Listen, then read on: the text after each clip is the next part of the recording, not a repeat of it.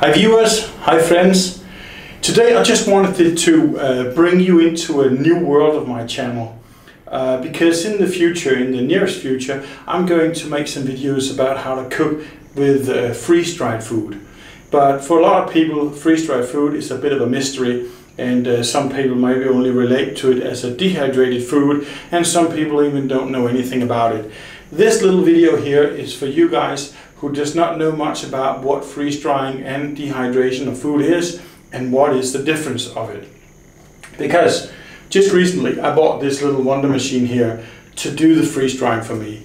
Now most people who buy freeze-drying machines, they're doing it because they want a better economy in their home, and they do it because they can do a bit better emergency preparedness. They can, as a prepper, store their food for a longer time than they normally can do if they're just doing dehydration, or for that matter canning actually. But to start with dehydration of food basically means that you're taking up the water in the food, but you're doing it by adding heat. Normally the temperature is supposed to be around 40 degrees Celsius, and then you slowly, you do not cook really, but still by heat you will remove the moist from it. You can do that by using a dedicated dehydrator like the one I have here, and I've been used it quite a lot. And you can use a normal oven, or you can use the sun for that matter. I just recently made beef jerky for my upcoming kayak trip, and if you don't know how to do that, then take a look at my channel and see how to dehydrate meat just using the sun. But problem with dehydration for me personally has been, though I have been experimenting with it for years, is that it just does not taste well when I'm out there. And it's not like I'm a gourmet cook or a chef or something like that. No, but I still do like, as you can see, food that tastes good. And it just takes so much of the pleasure away from it when you're dehydrating it, because the whole product ends up shrinking and it becomes very hard, and a lot of the product really do not hydrate very well afterwards. So for instance, just take these here. This is peas. That was actually a vegetable mix that I made for one trip, and it is cucumber and peas together and corn. And I'm telling you, I had this trying to dehydrate in hot water for 45 minutes, and eventually it was edible, but it was by no means a pleasure. So I kind of gave up on it, and had to either go by shorter trips, or I had to live off the food that you could buy in the stores, like instant rice and soups and stuff like that. And there's nothing wrong about it. When you're out and having a good laugh, well, you might not prioritize the food, and you can still have a good view and you can still have a good exercise. But now, with a freeze dryer, the game totally changes. So the difference between a freeze dryer that heats the food, or at a 40 degrees heat, is removing all the water, and it maybe takes between 10 and 12, 15, 20 hours depending on what it is. The freeze dryer, it does it in a different manner. It does heat up the trays in this one here, I'll just show you, but it does it by freezing the food. If you look at how this one looks at the inside, then this one is the big one from Harvest Right, which has got 5 trays. It takes up to about, I think it's 12 pounds of food at a time. So it's a small one in all means. It's not like an industrial machine that you can produce a lot of food with, but it is plenty enough for the purpose of what I'm doing.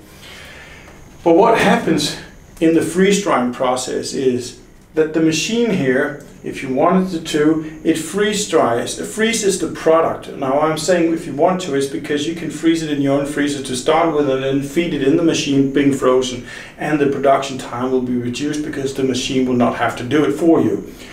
But this one here will bring the temperature down to about -20.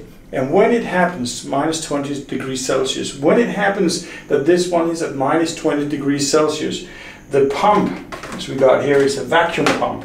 It kicks in, and then it starts to create an under pressure in this little cabin here. You have this hole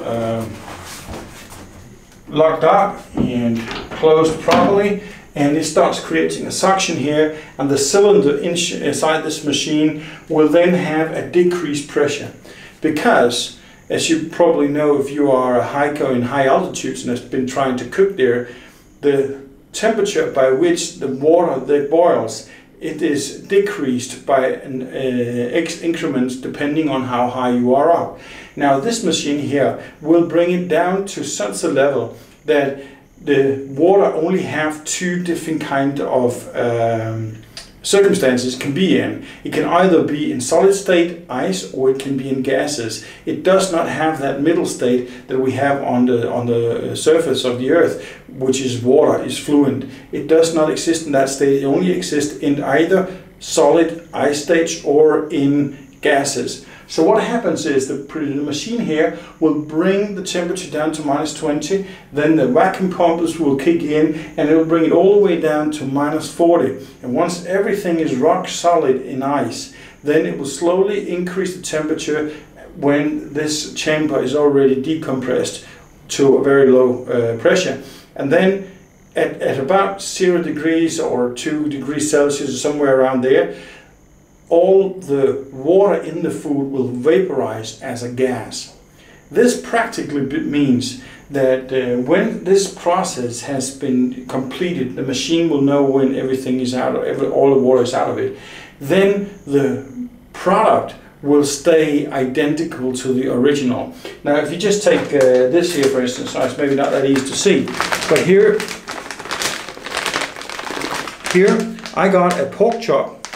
I got a pork chop in here, and I got two chicken's pieces too.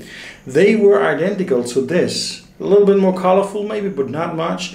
When I put it in the machine, fresh, this is raw meat. But as I put this in the machine and it's been dehydrated, it comes out very lightweight. All the water is gone, but it maintains its size, it maintains its taste, it maintains its nutrients, it maintains its all really. And all you got to do is just add water. Now, just to compare a little bit, and if you have a dehydration, this was original chicken. I spent many hours to make some pulled chicken breast, and it was slow cooking for 6 hours. It was fantastic, it was delicious. And then I had to dehydrate it, but in order to dehydrate things, you have to have it chopped up into very small pieces, otherwise it won't be able to pull out all the fluids on it. And that's one of the major differences between freeze drying and dehydrating. You can see it's here. This is what I could pull in whatever more food I wanted to and hydrate it with water, which I'm telling you, it will still be chewy. It will not be the way it is originally, while this is a totally different game. Now, not only do you have a full piece of meat here, that when you do hydrate it, then you still have a full piece of meat, and you will be able to cook it as if you just bought it by the butcher this morning. In terms of weight, I really don't have the numbers, but obviously when you are pulling out all the water, you're also pulling out a lot of weight out of your food, which is one of the reasons also a lot of backpackers, they swear to dehydrated food, because you can make ready-made meals at home, at hot boiling water, wait for a minute, and it is edible. It is survival food in my terms, but it is edible. And that is what survival is about surviving. When I'm out there, I like a little bit more than surviving. I like to live.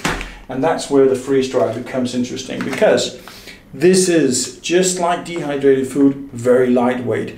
For instance, this pork chop in particular, it weighed 122 grams when I put it in the freeze dryer.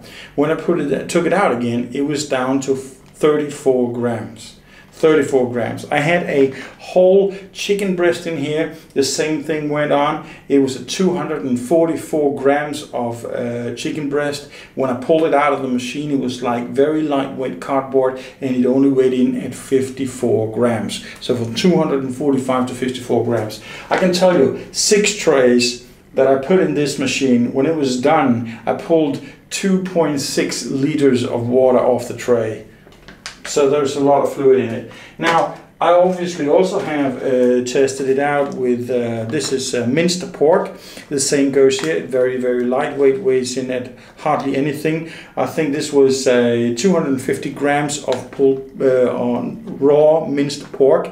They ended up being 73 grams.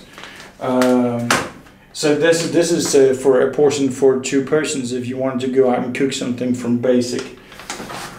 Another one I had here, here's a 300 grams of Oriental rice dish, which I really love, with curry. It is so delicious. This is a ready-made meal with minced pork, and everything is cooked to perfection. All I got to do is just add water. Now, compared to dehydrated food and then freeze-dried food, absorbs the water perfectly. And I'm telling you, when you're eating this, it is as if you have cooked it by yourself just like an hour ago. When you're adding the water, it doesn't matter how long time it's been stored, as long as it's been stored properly. Food like this has a shelf life of 25 years plus, while dehydrated food has a shelf life of about 4 years.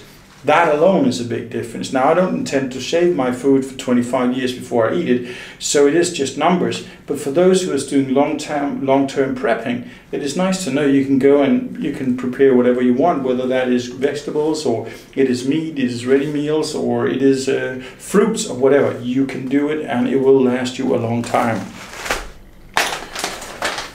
So, yeah.